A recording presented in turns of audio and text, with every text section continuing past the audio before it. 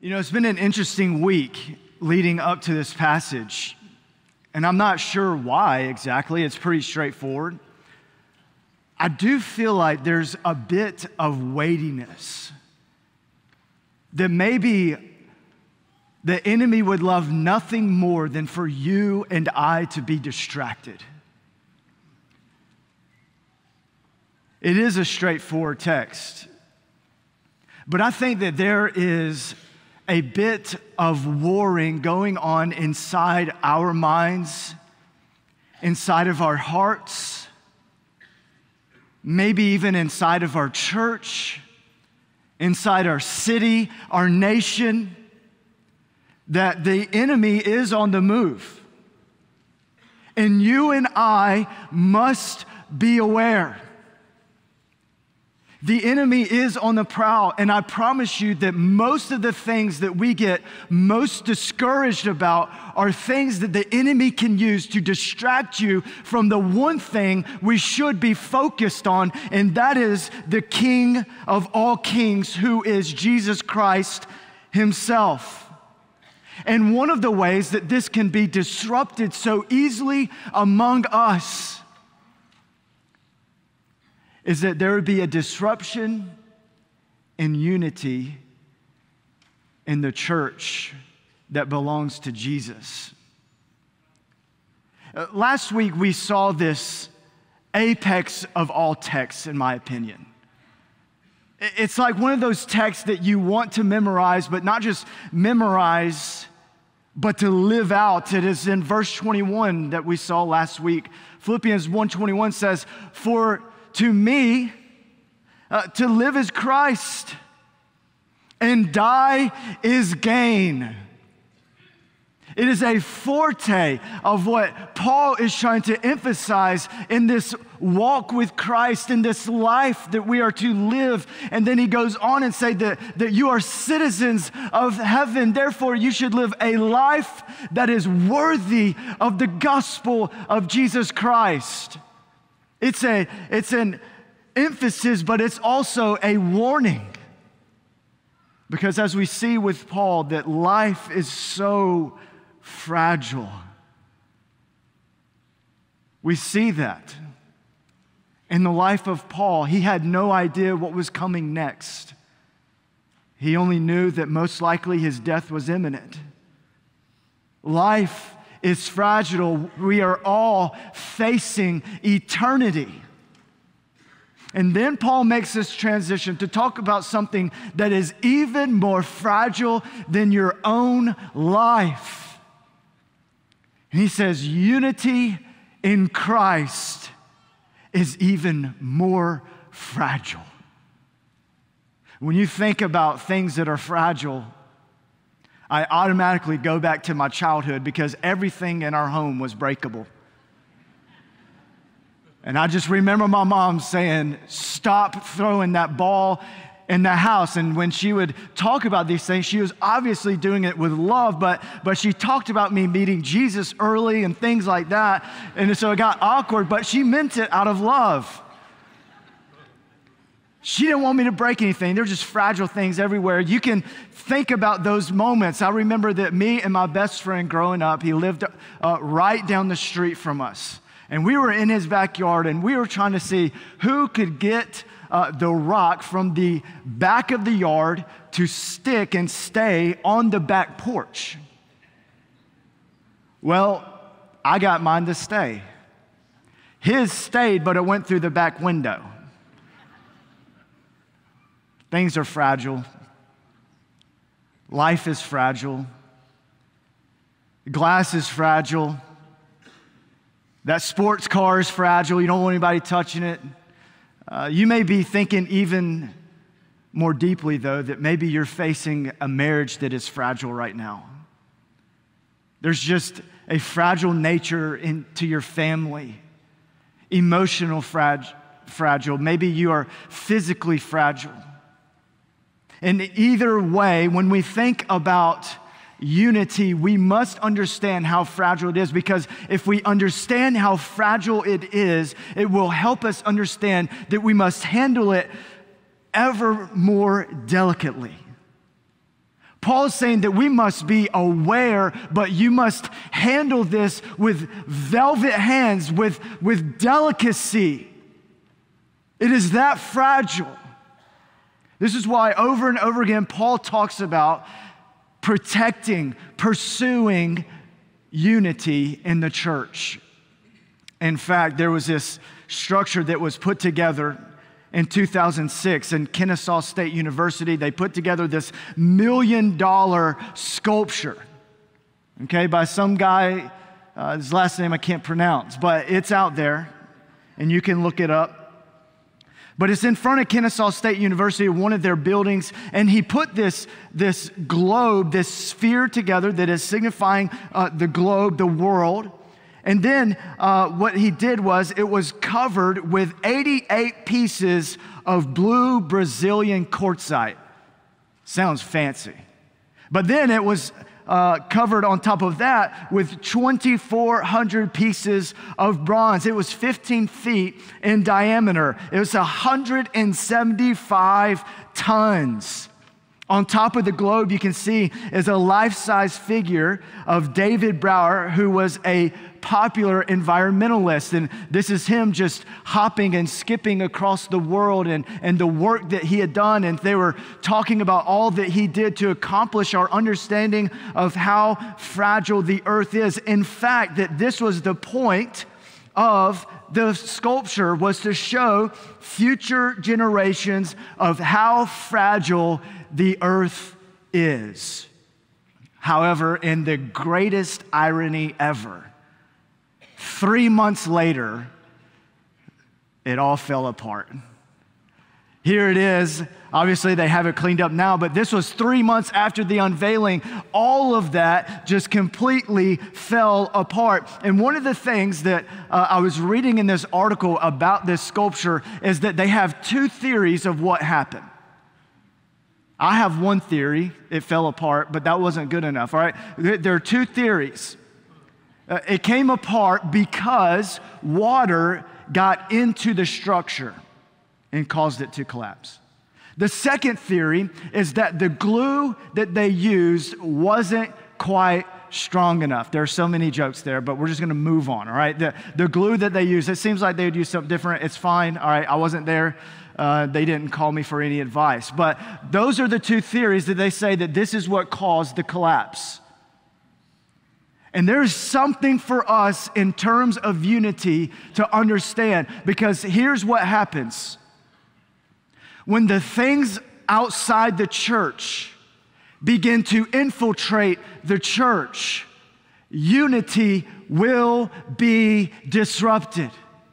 And when you and I try to come together under a different umbrella other than the Spirit of God and the purpose of God Himself, then there will be nothing strong enough to keep us together. There are so many things that you and I are drawn to one another in. Some of you like golf, some of you like hunting, some of you like sports cars, some of you like traveling, some of you like all these different things, right? Those things are never going to keep us together. We have churches who identify as certain political realms. We have churches who identify with a specific type of reformed or charismatic or more Presbyterian doctrine and all of these things. Listen, none of those things will keep a church together. It is a glue that is not strong enough. We may think it's good for us. We may think it's going to keep us together. At the end of the day, unless the Spirit of God is binding us together, there will be no hope of us staying together. There will be no amount of pursuit. There will be no amount of being careful and delicate in how we handle this. There will be absolutely no chance for the church to remain unified. But what Paul says to us today, he says, I have the solution that you need. Paul gives us in two things right here. He gives us instructions on how we can be unified, and he points us to the ultimate unifier, who is Jesus Christ Himself. And so if you have your copy of God's Word, would you stand with me as we read this passage together? in verses 1 through 11 of Philippians chapter 2.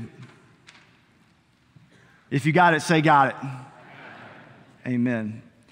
If then there's any encouragement in Christ, if any consolation of love, if any fellowship with the Spirit, if any affection and mercy, make my joy complete by thinking the same way, having the same love, united in spirit, intent on one purpose.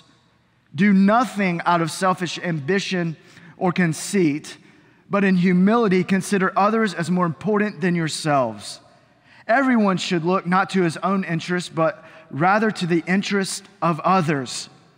Adopt the same attitude as that of Christ Jesus, who, existing in the form of God, did not consider equality with God as something to be exploited. Instead, he emptied himself by assuming the form of a servant, taking on the likeness of humanity. And when he had come as a man, he humbled himself by becoming obedient to the point of death, even to death on a cross.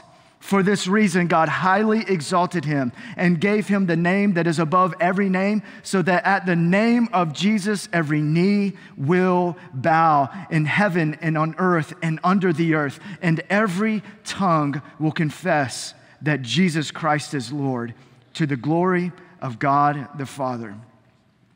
Let's pray. God, would you help us understand this passage according to your design, according to your purpose, and according to what you wrote, even though 2,000 years ago, Father, it is still applicable and teaching us today. And so, Father, we thank you that your word is living and active, infallible and inerrant. It is sufficient for us to read and to study and to be changed and transformed by it. So, Father, would you do that today? In the name of Jesus, we pray. Amen. You may be seated once again.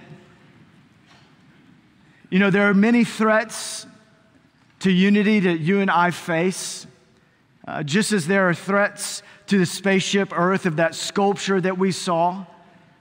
But I want to remind you that Paul has already unpacked a few of those threats. He has already talked about those outside threats, and he is saying, stand firm, stand strong, remain steadfast, even against those who persecute you, even in the midst of those who are against you, those who oppose you.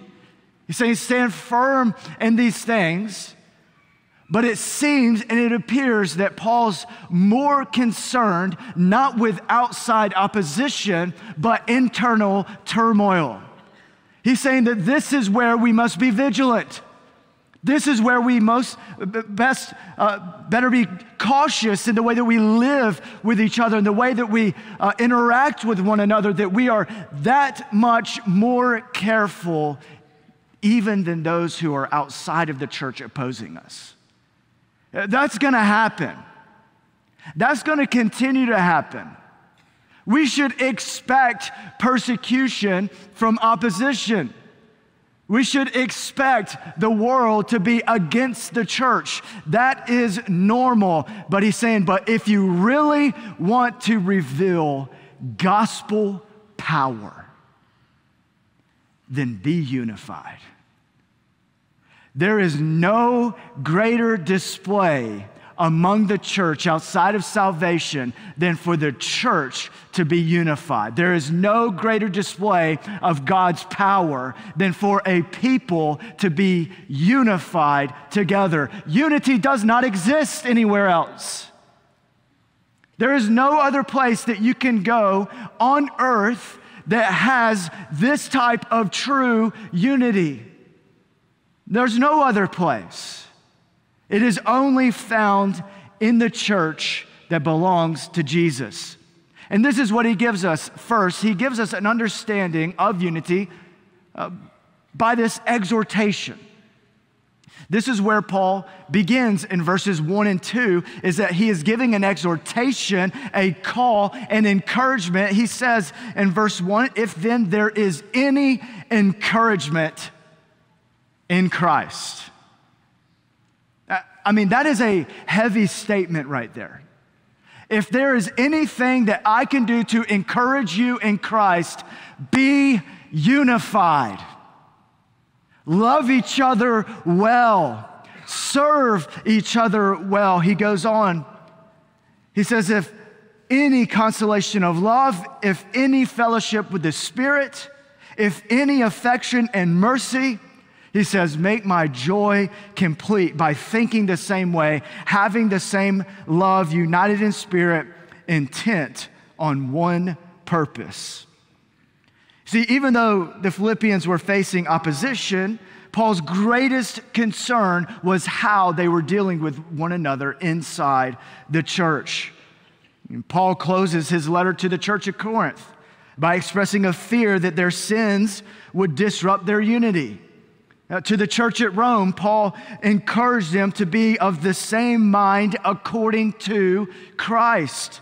He also warned the Galatians to not become boastful and not to challenge or envy one another. To the church at Ephesus, he says this in Ephesians 4:1-3. He says, therefore I, the prisoner in the Lord, urge you to walk worthy of the calling you have received. Does that sound familiar?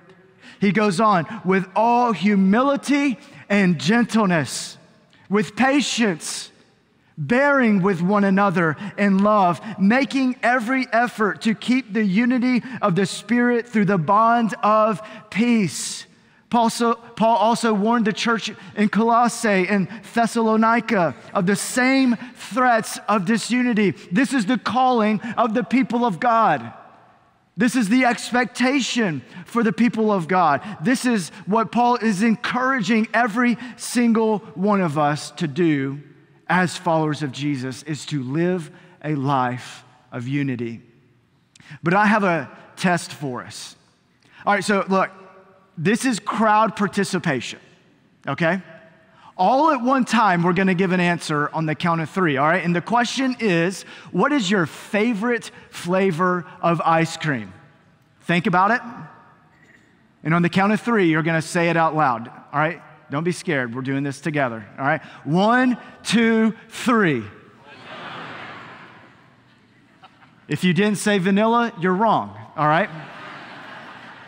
If you said something other than Bluebell, get out. I'm kidding, all right? Okay, you all had different answers. That's not a good sign. All right, we're going to go to a different test, okay? Now, based on the answer of your neighbor, this gives you no right to hit one another, to say mean things to each other. But on the count of three, I want you to say your favorite college football team. On the count of three, some Aggie over there jumped the gun. All right. On the count of three. 1, 2, 3. If you did it, no, I'm kidding. All right, no, that's too far. What is the point of this test? All of us have different answers. Some of you have the same. Some of you have similar answers.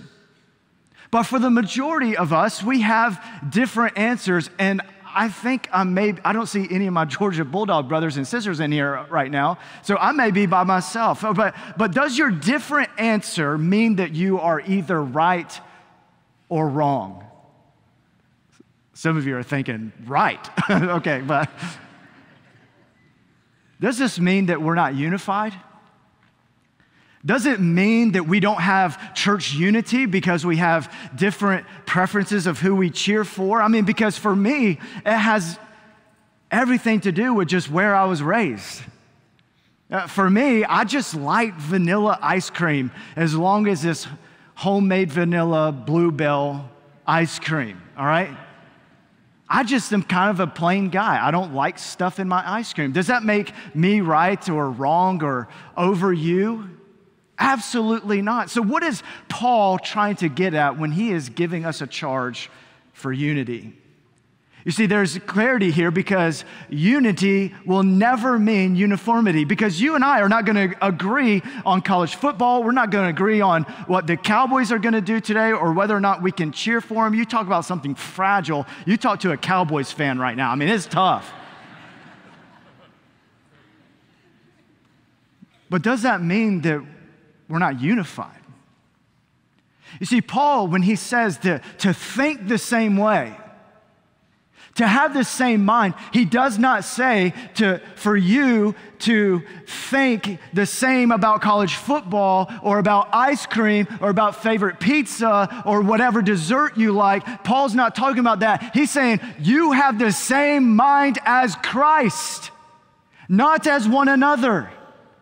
You see, this is the problem that you and I walk into every now and then, is that we use our preference as the gospel rather than just understanding that it's just an opinion. My favorite college sport is just an opinion. It is not the gospel. And so it is with so many preferences that we have inside the church that could disrupt the unity of the church. Did you know that we have people in our church who want us to do nothing but hymns? And then you have people in the church, they want to do nothing but the latest contemporary music. This too is a preference. This is an opinion. So what can we do to unify together? Well, we unify because we don't worry about what year it was written. We worry about whether or not it is singing correctly to the Lord, that it is honoring to the Lord. Why? Because we are not worshiping each other, we are worshiping the Lord. And see, these things since the 80s, actually since the 60s of the Jesus movement, and then the 80s and of the 90s, did you know that music has been one of the greatest disruptors within the family of God? And it's absolutely bonkers. What Paul says is that we are to be of the same mind, we are to think the same way, and we are to be intent on one purpose. I praise God that we have so much variety in music in our church. Because here's my preference. My preference is that we would sing nothing, well, I'm not going to say that. My preference doesn't matter. Nobody ever asked me. Kind of hurts my feelings. But the truth is that the intent on one purpose is what should drive all of us together. Our one purpose, it's been the same since the beginning of creation: to glorify God. Nothing else. We have no other purpose. We have no other point in living but to glorify God, to do everything possible that we would do it together, that would remind each other that the point of life is to glorify God, that the mountains speak to the glory of God, the rivers flowing point to the glory of God. In my life, I wanted to point to the glory of God, whether we have red carpet or green carpet or hymns or modern music, or whether I have blue jeans on, khaki pants, suit, no suit, as long as it's something. Right? The point is that our lives together would glorify God. You see, there's an expectation from us. This is where Paul goes. He goes from this exhortation to now an expectation in verses 3 and 4, because he's saying, I'm encouraging you to live this way. And now there's an expectation, if you are a follower of Jesus, that this is what it looks like. He says, do nothing, not some things, not the things you agree with, not the things that make you happy, but he says, do nothing out of selfish ambition or conceit. Other versions say vain conceit, but in humility consider others as more important than yourselves. Everyone should look not to his own interests, but rather to the interests of others. You see, this is a high calling for us. This is a high bar of life, but this is the life that is worthy of the gospel. This is a life that looks as if we are citizens of heaven. Not just citizens bound to this earth, but citizens bound to Christ himself. And this is what Paul is trying to get across. In order to be unified, we must live personal lives worthy of the gospel, sure. But together, corporately, that we try to outserve one another. We try to outlove one another. We try to outgive one another. And at any moment of disunity that would try to rise up, that we would have a pile of men and women crushing whatever that is to get out of our lives. That we wouldn't allow anything to come up within us that may cause division in not our church, in God's church. That we would be that vigilant, that we would see smoke before the fire, that we would understand that our unity is the greatest display of God's power in our church. Not buildings, not finances, not attendance, not great curriculum, not even our giving to missions. None of those things are as great as our display of unity in Christ. Unity is what we are called to. We are called to love one another, even though there are some more mature, some less mature, some poor, some richer, some who are just saved, and some who have been walking with the Lord for years. We are called to love as Christ loved us and loves us. This is what we see in the example of Jesus. You see, Jesus nor Paul did they just give us this exhortation, and do they give us an expectation without an example attached to it. And so Paul points to the greatest example, who is Christ himself. And not only does he give us an example, but he teaches us how to live in humility. You see, humility is what is that secret ingredient in order for us to live together.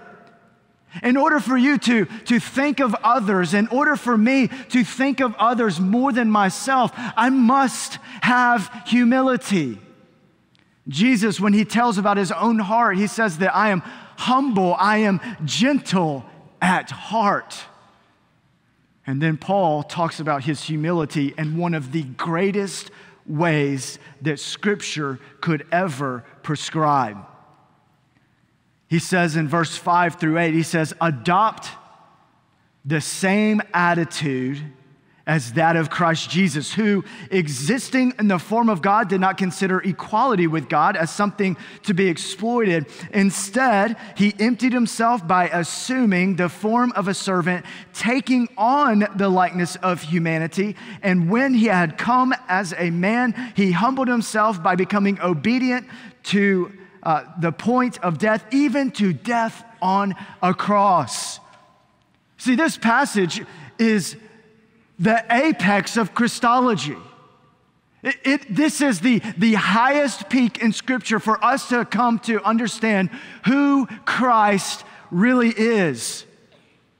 This is the incarnate Jesus. When Paul summons us to have this same mind, this is the mind that he is calling us to. This is the life that he is calling us to, of this type of humility of Christ. This humility of Christ who was on the throne, who came down to earth in the form of a babe, in the form of a servant, in the form of human likeness, so that he could take on the sins of the world, bore the sins from you, bore the sins from me, and then go all the way to a cross, the worst way to die, the most humiliating way to die. And he did it so that you and I could have life. You see, this is what Paul is describing here. is that we would be so willing to go the extra mile on one another's behalf that there could never be a moment of disruption of unity in our church. Why? Because we are working so hard to serve one another, to love one another, to care for one another. How? In the same way that Christ loved us. The greatest marker of spiritual maturity in your life is the willingness to lay down your preference, to lay down your life, to lay down your opinion, to lay down what you think is best, what you think is right, for the sake of the body of Christ, so that the body may grow up in maturity together for the glory of God and the advancement of His gospel. This is a mark of spiritual maturity. Nothing else in our lives should matter other than this marker for our church, for our families, and for our own life. In the same way that we see this disruption between Cain and Abel. In Genesis chapter 4, there's clarity in what is disrupting the unity in the church, and the unity in that family.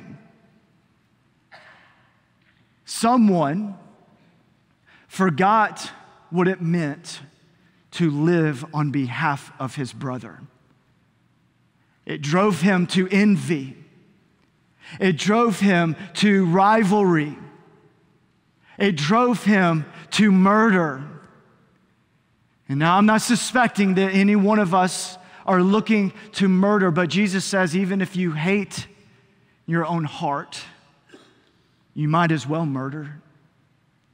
Even if you have this feeling in your heart that you can't sit next to someone, you can't even look at someone in the church, you should have this understanding that there is something going on inside of you that you must get rid of on behalf of Christ. Because here is the truth about being in church together. You see, here in America, we have freedom. We have the freedom to go to the church down the street. And we're in East Texas, so you can literally choose between 10 to 15 really great Baptist churches right here. Great churches. And see, this is what happens often, is that we would rather go to the church down the street than for the Lord to reveal sin in my own heart of why I cannot deal with this brother or sister.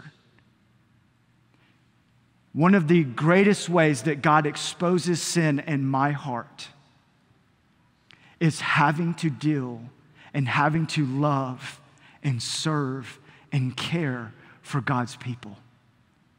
Because so often I am tempted that this is about me. So often I am tempted to fall in this trap of pride and, well, why didn't they ask me my opinion on this? Well, why didn't they talk to me? And we can have this pity party together. But really, you know what's happening is God is exposing sin and pride in my heart. And I promise you this, as we serve one another, live with each other, love each other, sin will continue to be exposed in our heart. You know why? Because God is kind and He is gracious to expose our sin rather than let us run off in the ditch in our own sin. So praise God that He exposes it and He uses one another to do that. This gives us the example. We live in humility. We see the way that Christ emptied Himself. He emptied Himself into humanity. He emptied Himself so that we may know Him and be saved by Him. But I just want to make something very clear, because something always comes up in this text that is a mistake, that we think that Jesus became man and was no longer God. This is what is incredible of what John Calvin says about this text. He says our humility is a bit different than the humility of Christ. You see, because Jesus stooped down, but for us to be humble like Christ, it is for us to stay within an understanding of where we belong, which is low. We are not lifted up in that way. We cannot stoop lower, is what John Calvin says about this. But in the same attitude and in the same heart, this is what we must understand, that Jesus lived a life on your behalf so that you may have life. Never once was he not God. Never once was he not human while he was here on earth. This is what we see, is this hypostatic union of Jesus being God fully and man fully at the same time, never having to get rid of his nature. That would be impossible. Why? Because God is unchangeable. God is the same yesterday, today, and tomorrow, and forevermore. And so when we look at this passage, it should thrill us all the more that Jesus, who was God, came in the form of a servant and as a man so that you and I could live bound to Christ and bound together in unity. It is because of this that Jesus will be exalted. This is Christ's exaltation. Look at the way he ends this chapter. He says, "For this reason, God highly exalted him and gave him the name that is above every name, so that at the name of Jesus, every knee will bow in heaven and on earth and the earth, under the earth, and every tongue will confess that Jesus Christ is Lord, to the glory of God the Father." You see, this is what is incredible about when the Lord returns, that we will bow our knee. Every tongue will confess that Jesus is Lord, because the same plan is continuing to unfold. You see, when every knee bows and every tongue confesses that Jesus is Lord of Lords and King of Kings, it will not be owing finally or decisively to us, but God. And this is God's doing, because this is God's intent, this is God's purpose from the beginning, and creating and redeeming the world. From beginning to end, his ultimate purpose has been the exaltation of Jesus Christ, the glory of God, and revealing himself so that you and I could have life eternally. You see, this is what binds us together in unity. One Christ, one baptism, one purpose, one Spirit, who is the Spirit of God himself. And this is what keeps us going together. But it requires of us to fully submit to the lordship of Christ in our lives. Unity is not existent where Jesus is not Lord. Unity cannot exist in a church that is not committed and submitted to the lordship of Christ. That is why I thank God for this church. Is because together we are submitted to the lordship of Christ. We are committed to the advancement of the gospel. And every time we take the Lord's Supper together, do you know what we are symbolizing? Every time we take the elements together, you are saying, I belong to Christ.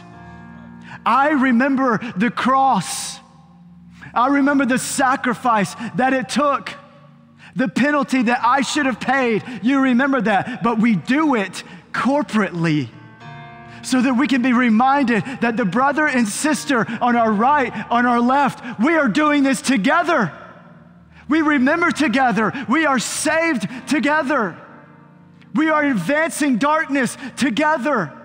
We are submitted to the lordship of Christ together. And so when we do this, when we take of the Lord's Supper, it is a reminder that we are all submitted to the glory of God.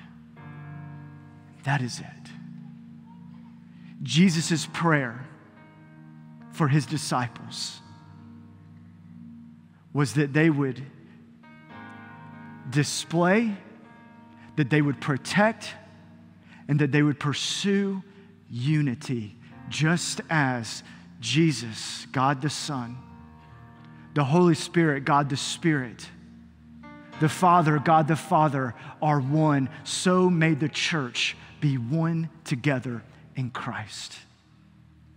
I'm going to pray for us, and our deacons are going to come and distribute the elements for us.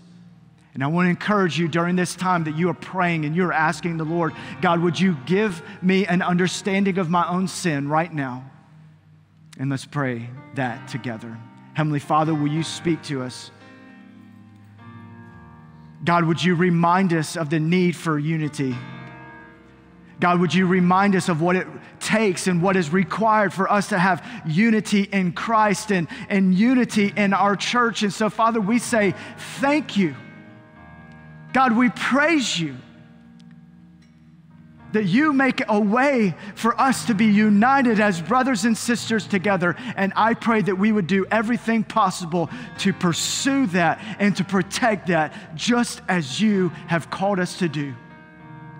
Father, thank you that you use brothers and sisters in this church and in our lives to expose our hearts, to expose our faults. And I pray that right now, as we prepare to take these elements, God, that you would help us understand whether or not we are truly saved and what sin we have to confess to you.